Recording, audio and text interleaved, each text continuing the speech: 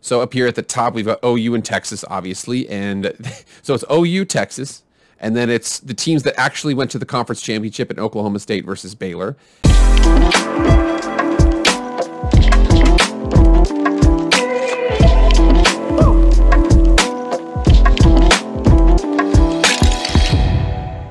What is up, everybody? It is Jake with Master of Football, back at it again. Happy Monday. Thank you so much for being here. If you want to be up to date on all things EA College Football, subscribe to this channel right now. I also do some pro football, college football, and Madden videos as well. Please subscribe. It helps the channel out a lot, okay? Go down there, hit the red subscribe button, okay? You'll be up to date on everything that I'm doing. Also, be sure to like, share, comment, subscribe, do all the regular stuff. Without further ado, let's get into the video. All right, guys, so I have been pretty active recently on Twitter. I know it's pretty toxic and it's not really good for you, but I'll tell you what, it's really, really funny.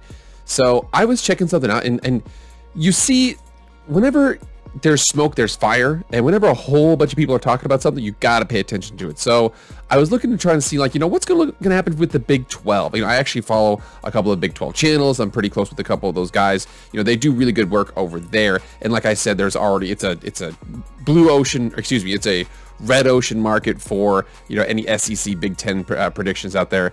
Nobody really talks about the Pac-12. I wanted to go ahead and touch base because I saw this and I kept on seeing it. So check this out for who the internet thinks is going to be the Big 12's sleeper team to win the conference.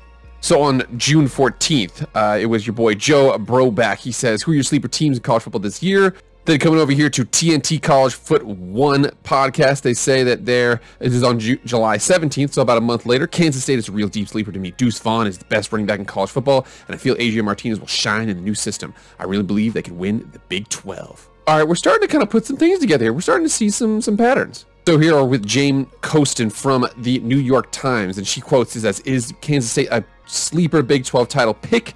Quotations, I actually think yes. And this is from August 4th. So I'm telling you right now, we're starting to see, okay? We've got normal people. We've got, you know, people from New York Times. We've got a lot of different people touching base on here. So it looks like this Kansas State thing might actually happen. It looks like a lot of people are feeling them. And then leave it to Late Kick from 247, Josh Pate. He says, everyone who has K-State is a sleeper this year. Yeah, so it's, when that happens, it's no longer a sleeper. So Kansas State football last year had a pretty solid season. Again, went to a bowl game, went 8-5. They did pretty well. They return a couple key players. They lose Skylar Thompson to the NFL, but they gain a guy by the name of Adrian Martinez, former starting quarterback for Nebraska. My friend is a Nebraska fan. He always dragged me to those games. I saw more Nebraska football than somebody who didn't want to see Nebraska football in the entire world. Okay, that was me.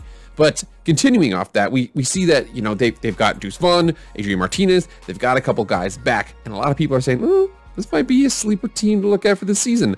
Let's check what their preview is, kind of says, and break down what's going into K-State football for 2022.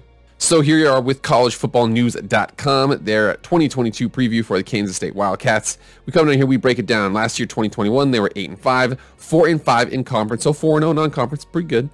And that includes that bowl game that they won.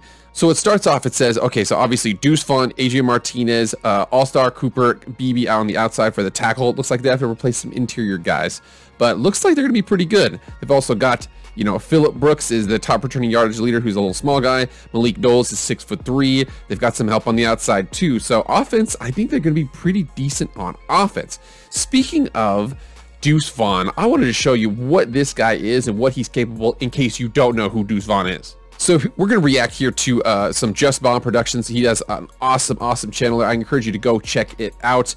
But basically what they're doing right here is they're having Deuce Vaughn highlights from 2020, showing you what he is capable of. I just want to show you a couple of these highlights because, first of all, he just absolutely embarrasses Texas in a couple of these highlights here. So let's react to this clip. For 70 pounds, but your boy is super dynamic in terms of running the football. Vaughn, same situation. Right now he's spread out here up at the top. He's going to go ahead and shake. Oh no. Throws it to him a little bit behind, actually puts him in a bad spot. Look at the way he breaks this tackle right here. So he's going to break it. Oof. He had his foot locked, but he's still able to keep his feet because his center of gravity is just so low. All it takes with Deuce, you miss one tackle and your boy is gone. He is a dynamic athlete. So the defense last year was 3rd in the Big 12, did a pretty good job, but they lost a lot of guys out there. It says the back 7/8 in the alignment should be terrific once the transfers get used to their jobs, and the pass rush should be fine, but overall depth is going to be a bit of a question mark. And, linebacker core, you've got your boy Will Honas, who missed all last year with a knee injury. He was from Nebraska, comes over with Daniel Green in the backfield. They're going to have pretty good linebackers out there. So it goes on to say that they actually look like they're pretty good. They've got a pretty good team. They've got good players. So it comes down to 2 things. We're going to go into the schedule here to kind of see how that schedule breaks down. Also, what their issues are going forward, because their issues are 2 things. Now, again, the issues that they have affect every single team out there, but you have to always watch out for this, because those 2 things are incredibly important to get right. So here we are with sportingnews.com. We have the full list of the 2022 Big 12 championship odds, and you see a very common thing here with the theme. So up here at the top, we've got OU and Texas, obviously, and so it's OU, Texas, and then it's the teams that actually went to the conference championship in Oklahoma State versus Baylor, and then you got TCU out there with Sonny Dykes as head coach, Kansas State right around the same spot, Iowa State's a little bit farther down, and then it drops off a cliff with West Virginia, Texas Tech, and then Kansas really drops off a cliff. But I actually don't mind these odds, but right now, again, this used to be, I think it was like 2,500, and now it's only plus 1,200, so a lot of people are starting to be like, well, this might not be a bad idea here. This is a pretty good bet. But it highlights a big reason why they're a pretty good sleeper. You come down here and you check them out. It says right here, the Big 12 champion betting odds sleeper is Kansas State. One thing you have to watch out for, Colin Klein is the new head offensive coordinator, so we'll see what he does there. But again, they are going to have a running quarterback. Skylar Thompson wasn't as much of a running quarterback as Taylor Martinez, but you'll see that Taylor Martinez has one big issue, and Kansas State has another big issue. The one issue they have right here is in 38 games at Nebraska, he threw 30 picks and he fumbled 34 times. That's 64 turnovers. Now, I don't know if all of those fumbles were lost fumbles, but at the same time, I mean, you dropped the ball 34 times in 38 games and you threw 30 picks in 38 games. Turnovers are going to be an issue. If he can cut those turnovers down, Kansas State is going to be a really successful team. If not, they could struggle in games that you don't feel like they should struggle in. That's what turnover-heavy teams do, is that you'd be like, why are they close in this game? It's because just couldn't give the ball away. The number 2 factor they need to watch out for is the fact that they need to watch out for injuries. I know that every team can say that all the time, but I will say this. Alabama could lose half their starters and probably still go 10-2. Kansas State, they are a really top-heavy team for what it looks like. Hopefully, like I said, hopefully they can stay healthy. Hopefully Adrian Martinez can cut down on those turnovers, because this team is a pretty heavy favorite for a lot of people out there to be a big-time sleeper. Looking at the schedule here, we see that in fact they play South Dakota week 1, they play Tulane week 3, and then they play Missouri week 2. So this Missouri game, we'll see what happens there. They get them at home, that is a good thing, and then they open up Big 12 play at Oklahoma. Brent Venables, new season. Dylan Gabriel, new quarterback, or new head coach, new quarterback. So we'll see what happens there. Texas Tech looks like they've lost like a lot of people.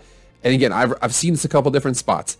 If Kansas State is serious about winning the Big 12, they have to win at Iowa State. They have to. Now, I know it's a tough spot. You know, the Iowa State, Matt Campbell is a good coach, but if you're actually serious about that, you have to win that game. At TCU, again, not as much that situation, but I think that TCU is one of those teams that, Sonny, it's hard to predict a new head coach, so we'll see what happens there. I know it's hard to predict a new head coach with Oklahoma, but it's freaking Oklahoma. I mean, they're pretty talented.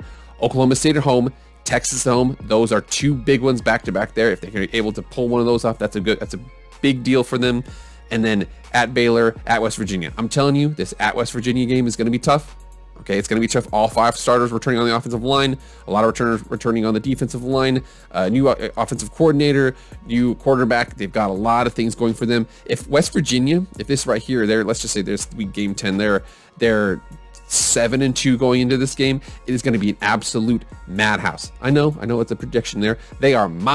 West Virginia is my sleeper team prediction for the Big 12. And then Kansas, listen, Kansas, I love you guys. You're not good at football. It's probably not going to go your way. You're probably not going to win. I think it's the Sunflower Trophy. I don't know. You're probably not going to win the rivalry game. All right, guys, what do you guys think of Kansas State football? I personally, I'm checking them out there. Okay, checking across the Big 12. I see the fact that, you know, like I said, they went from plus 2,500 on the betting odds up to plus 1,200. A lot of people like them, but again, if they can cut down on injuries, I know it's kind of they just don't get injured. That's a better thing to say. They don't get injured, and they cut down on their turnovers, especially from Adrian Martinez. Deuce Vaughn gets rolling. They've got some good, you know, rushing attack ability. I think they could be a problem for a lot of teams in the Big 12. All right, guys, that's it. Thank you so much for being here. Please like, share, comment, subscribe, do all that stuff. I really appreciate it. I'll see you guys tomorrow. I am out.